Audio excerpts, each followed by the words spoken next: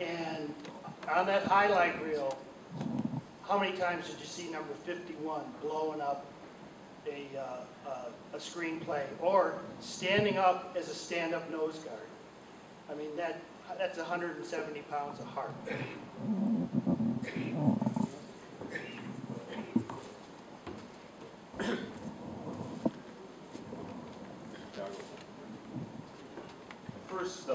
I first want to say thanks to Ted for a great job from all of us.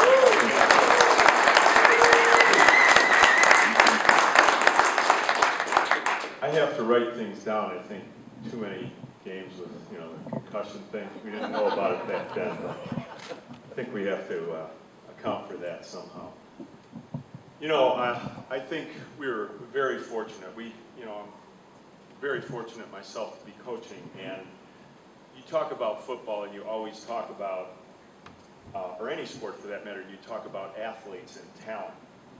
And I think in my mind, what we had, very fortunate to be a part of at Brother Rice, was we had tremendous coaching talent. And I speak for, excuse me, primarily the juniors and the seniors who had the good fortune to have Dave Yeager as our coach in our freshman year, which was just a special, special thing. And then, of course, on to coach after that. In my mind, I think Coach had the following talents. He, first of all, was tremendous at preparing us mentally and physically. He turned us into a team that was confident based on our preparation, but not cocky. We had Hendricks for that. He despised that, by the way. Our conditioning, I think Coach was ahead of his time. It was expertly thought out. He had the ability to push us to the brink and know exactly when he needed to kind of pull back. So we were at our best at game time, and especially in the fourth quarter. I think if you guys think back, we always were, as the other team was starting to kind of, lose their conditioning level, we were coming on, and we would that's when we would especially take things up. So I think that was something that he did unbelievably well. He created, I think, secondly, a vivid picture for us of where we could go and what we could achieve if we worked hard and played as a team. I'm in coaching, and I was inspired by the guys that I was coached by, obviously. And I think a great coach is defined as somebody who takes you to a place where you couldn't take yourself. And I think that's what we were very privileged to be part of here. And I think the last thing was, we had tremendous intensity and focus, but I think the other thing that just separated Coach, and I think I can speak to this because I was a guy who went off to college and I played for 3 coaches in 5 years when I was in college. We had that intensity and focus, but we still had the ability, and I think Coach is at the heart of this, he had a great sense of humor. And we had the ability to laugh and have fun together, and we had great relationships on our team, and they were fostered by Coach Fracassa. Coach was, and I think still is, funny, and he imitated all of us sometimes. And can you say beagle? Can you say termites? Can you say moonster? Can you say turdbird? Can you say beep beep, screw you? Can you say poodle? I mean, and you know that Coach had many, many other nicknames for us. And, what's that?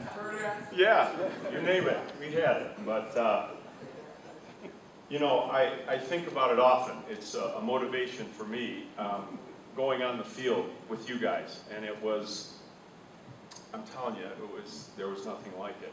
And I just think everybody was on board, and we were all together, and we were all in. We were all prepared, and we played for each other. And I tell this to my own team. We had great confidence, but it wasn't cockiness. And Coach used to say to us, anytime, any place, anywhere, because people would come up and talk to us, and they would say, we'll kick your ass. And Coach would say, look them in the eye and tell them thank you very much. And we would say, anytime, any place, anywhere. And Coach said that. He was pretty serious. You know, you took him seriously. I know many of us have talked here today in the last little bit, and it's been, you know, we went off, some of us, and had the good fortune to go play in college, but I don't think any of us can replicate what we had here. It's just amazing. And you go to Ted doing the great job in getting us all started, and you see all the emails come out. And we just picked up right where we left off. It was fantastic. And it's just something so special. And for that, we thank you, Coach. We thank you, Dave. It's just Mr.